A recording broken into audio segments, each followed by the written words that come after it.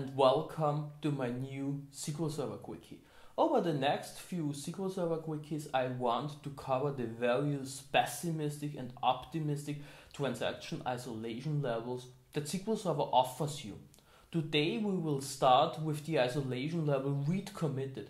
This is the default isolation level in SQL Server when you don't specify any other isolation level in your transactions. Let's switch now over to the flip chart where I want to describe this isolation level to you in more detail. Before I talk about the specifics about the isolation level read committed, I want to give you a brief overview about isolation levels in SQL Server. In general, when we look on a relational database, we have two activities that we have to synchronize against each other. We have so-called readers and we have so-called writers. In the context of SQL Server, a reader is a select statement which reads data, a writer is a data modification statement like an insert, update, delete that changes our data within our database. A reader in SQL Server by default always acquires a so-called shared log. Means when you read a record, you acquire a shared log or a so-called S log on that specific record. When we change records, SQL Server acquires a so-called exclusive log and X log on that specific record. And both logs are just incompatible to each other. Means when you have acquired a shared log on a record, you can't concurrently change that record. When you are changing a record and you have acquired the exclusive log, you can't read that record at the same point in time. And a writer also blocks a writer. Means as soon as an exclusive log is involved, you have a blocking situation in SQL Server. And when we now work with the various isolation levels in SQL Server, we just specify with the chosen isolation level how long readers are holding their shared logs. We have no control, no influence over the writers. We can only control with the isolation level how long a reader, a select statement, is holding its shared logs. Let's move now on to the isolation level read committed, which is the default isolation level in SQL Server. Imagine we have a table with 3 records and we read from that table.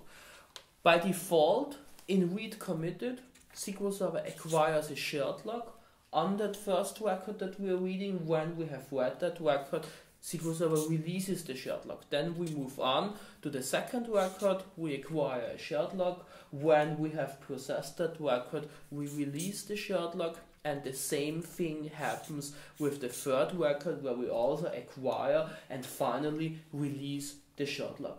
The problem that we have with the isolation level read committed is that we don't have a so-called read stability. Read stability means when you're reading these records multiple times within your transaction, you would get back the same information. So every record just looks the same as you have seen that record previously. By default, in the isolation level read committed, we have no read stability. In my next SQL Server Quickie, I will talk about the isolation level repeatable read, and here you will see how SQL Server can achieve a read stability with the isolation level repeatable read. Let's switch now over to SQL Server Management Studio. I want to show you how easy it is to get into a blocking situation between a select statement and an update statement with the default isolation level of read committed. In this demonstration, I want to show you the basics behind the isolation level read committed and how easy it is to get into a blocking situation. I have here 3 different sessions in front of me. The first session performs a data modification against the table person.person. The second session tries to read from that table. And finally, I will use the third session to show you how you can troubleshoot a blocking situation in SQL Server. Let's start with the first step, our data modification, where I just update a specific record in the table person.person. I also start an explicit transaction here, and as you can see, the transaction is not yet committed.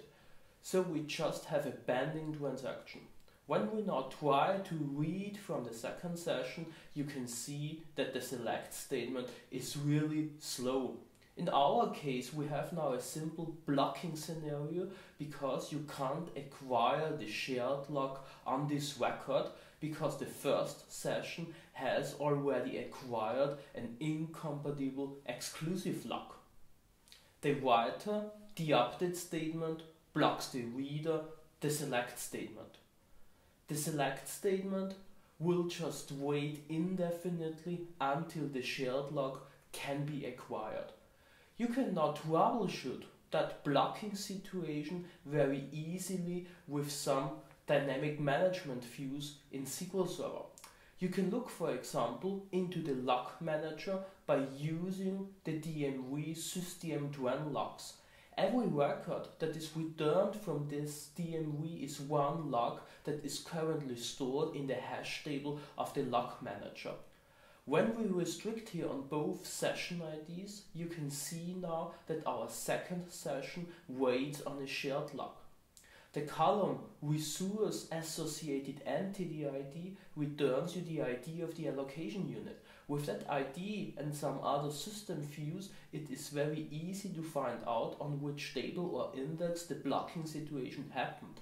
And the column Resource Description tells you the hash value of the key value on which the lock was placed. In addition, you can use the DMV system waiting tasks to get more information about the blocked session. As you can see from the output, the second session waits on the wait type lock mode shared, and that this session is blocked by the first session. With that DMV, it is very easy to find out who is your head blocker. In our case, it is the first session. When we go now back to the first session and finally end our transaction, that session will release the exclusive lock on the record.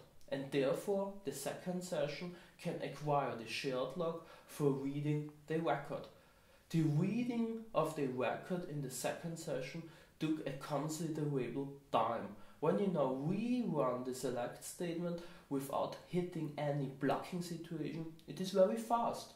That's the problem of locking and blocking.